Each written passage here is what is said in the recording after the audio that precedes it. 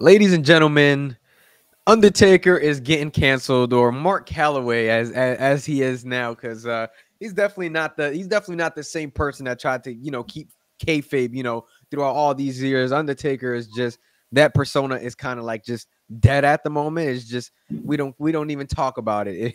So Kenny, I'm gonna throw it over to you, man. Let us know about this situation, bro. They're trying to cancel your boy, man. Let me know. First of all, I don't care what the Undertaker or Mark Calloway does.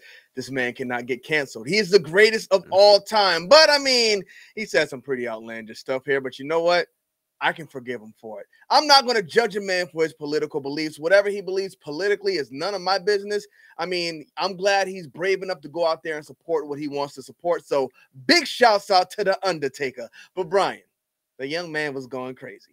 So a few things. So one thing he said in this interview, and it was really Donald Trump saying it, but he was kind of co-signing it. So you remember the big hoopla that went on about the young lady who won the Olympics, the boxing lady? Oh yes, yes, yes, yes, yes. So I don't think Trump was very educated on the situation. I think he was just like a lot of us were, like I was, like reading what was going on Twitter saying, this is a man, it's a transgender, he should not be boxing these women. But this person was actually born a woman, and apparently they have just like more testosterone. Listen, I'm not going to get too deep in the weeds about it, but Yeah. at the end of the day, it's a woman. But Donald Trump and the Undertaker sat there after this woman sued a few people for calling her a man, saying she shouldn't have won the Olympics.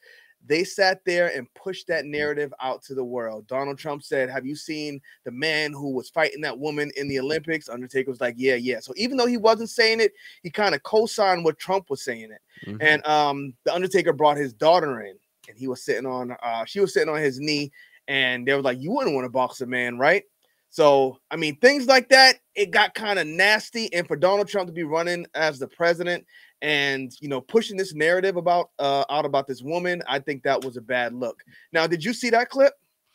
Honestly, no. I didn't even know that was a thing. I mean, I know that they said what they said about the lady, but I didn't know that they went that deep about it to make an example out of it. Yeah. Again, bro, I don't care about somebody's political takes. Like I know a lot of people just tend to do that with a lot of wrestlers. Like they do it to Tiffany a lot.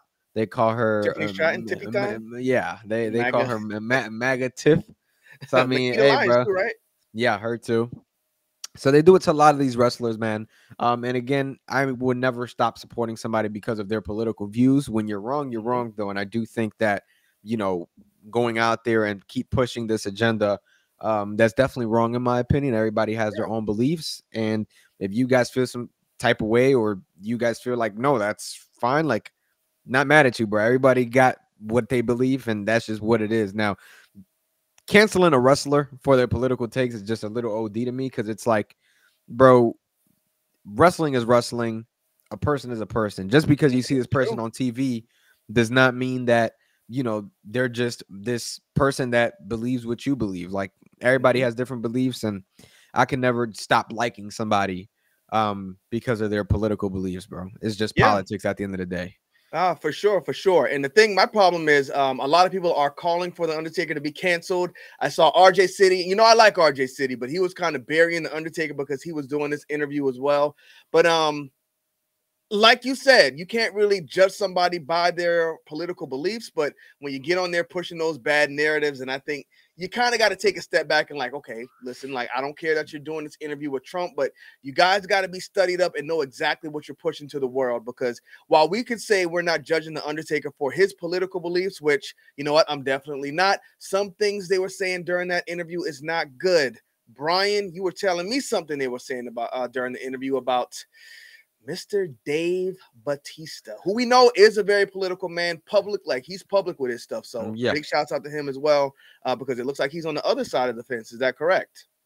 Yeah, I mean, the thing is, yes, it is correct that he's on the other side of the fence, but a lot of people were saying that him and Batista are close, like Taker and Batista. So Oh, they're saying really? that it could be like not a work, but like one of those things where they're just kind of Soft just throwing jab. friendly shots at each other. Yeah, those type of things. So that's very possible as well. So that's the only reason why I'm like, I look into it, but I'm not looking too deep into it, because these people, they know what they're doing. I don't think they'd be willing to mess up a friendship over politics, like knowing what it Yeah. is. But exactly what did he say though? He basically said you can vote for Trump or you can be like Batista. So as y'all know, Batista, I think he's like left wing or whatever. So he pushes for Kamala, he pushed for Joe Biden. Like he's very on the opposite end of what the Undertaker's doing right now.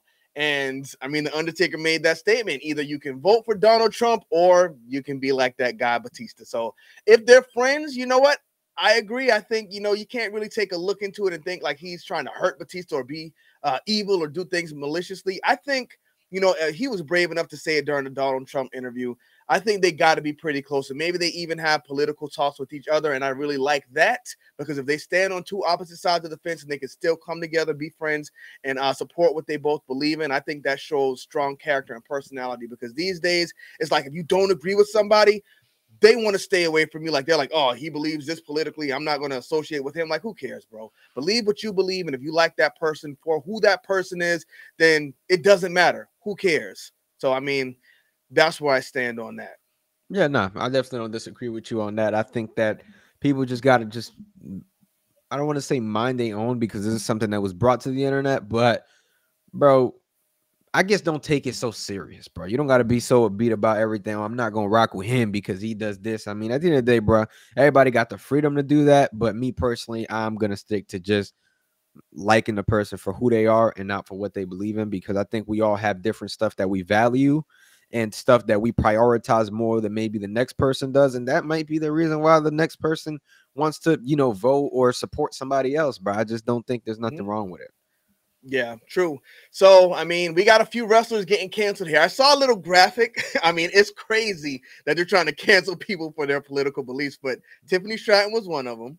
We had the Undertaker on there. They had Kane, Triple H. I don't know if he Well, publicly Kane be tripping, I heard, like, because he's the mayor. So he's a he is the mayor. mayor, but Yeah. he's a Republican mayor and he has the Right. Republican beliefs. So when I see the things he's saying, I'm like, okay, that's what his party believes. So I don't think it's too out now. Listen, I think on both sides, they got some pretty outlandish stuff they believe. Like one side's very harsh and one side is very soft. Where do I stand? I'm going to tell y'all straight up, right in the middle.